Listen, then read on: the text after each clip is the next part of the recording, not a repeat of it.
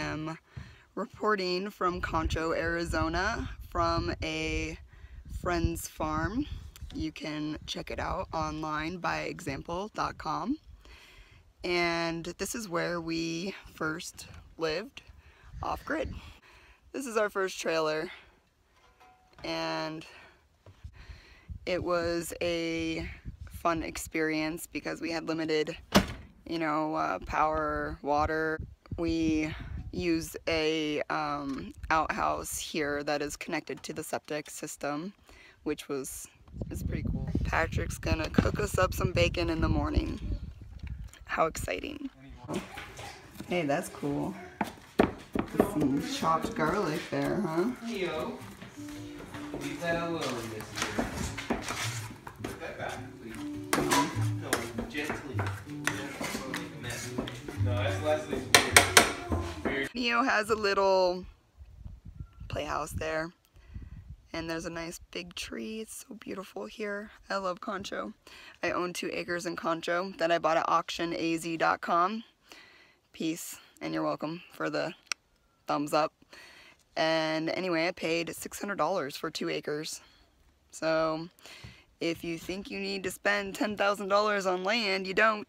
You can buy it many different ways. In fact, there's even older ways to get land, but you got to do the research. And unfortunately, the county has most of the recorded information. If you're trying to pull a land patent current, there's a group on Facebook called Land Patents, so you can go write your experiences there and meet some other people that have gone through the process and are going through the process right now.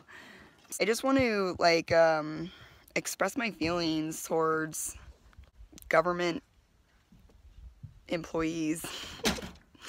Your job is stealing money from people to exist.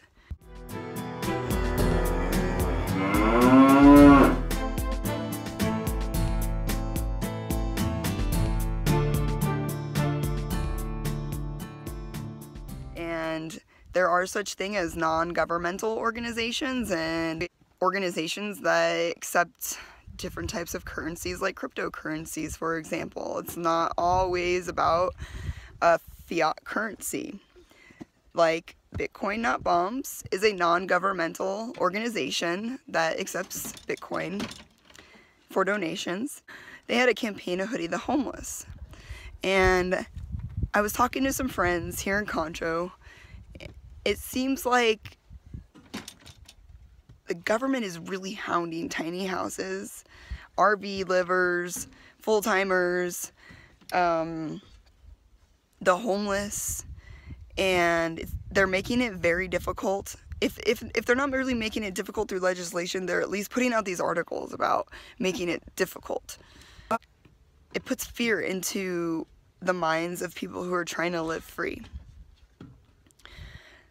I think that it's really important that we express to our friends when we hear about these articles or we hear this legislation that no matter what this small group of people try and do to control your life, they won't ever control your life. They may infringe upon your rights to be free for a while if you have some kind of interaction with them, but ultimately there are so many places on Earth that you can travel to and park there for a temporary period of time and completely be left alone.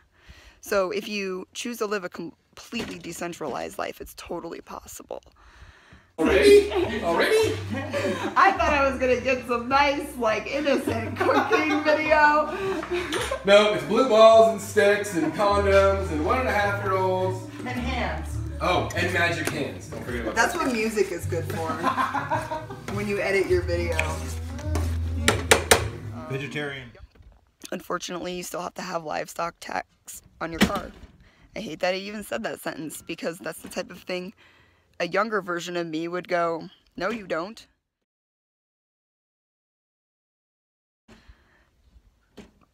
But if we don't want to be harassed with our child, did you pinch your fingers? Oh, it locked. If we don't want to be harassed while we drive around with our child, you know, there's certain things that we're going to do to make us feel more safe and less harassed. However, I completely encourage the next generation to drive without permission. And there are Supreme Court rulings, local government, state government, highway patrol, they cannot infringe on your right to travel within the most current means of technological means of travel. You have a right to travel without permission. You also have a right to grow food and raise food without permission.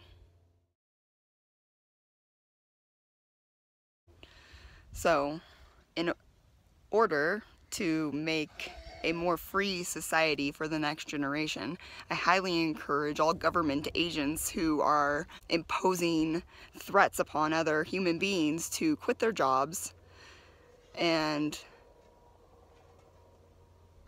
go full-time in a house that's paid for, however you need to accomplish that in the shortest amount of time as possible, and take your children with you, stop sending them to government school, and live free. Don't use FRNs or Federal Reserve notes.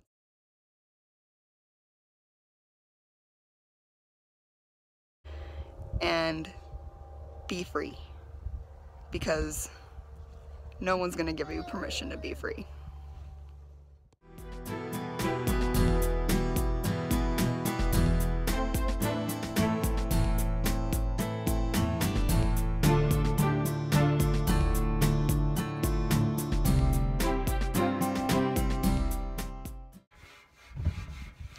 So I'm starting to get comments on my YouTube channel about Adam's videos no longer being public, and you can assume whatever you like until I guess he releases information about his decision, which may be today, maybe tomorrow.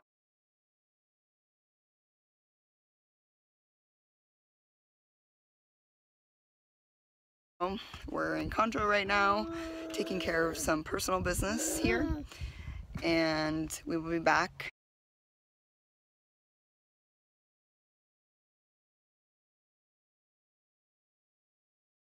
tomorrow, our home location on Earth, our temporary home location, which is no one's business. And I believe moving forward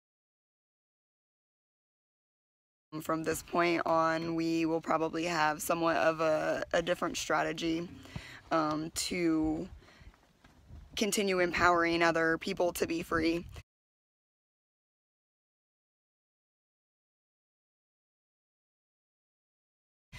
And I hope you appreciate the content that we're able to provide you without continuing any kind of oppression on our daily lives.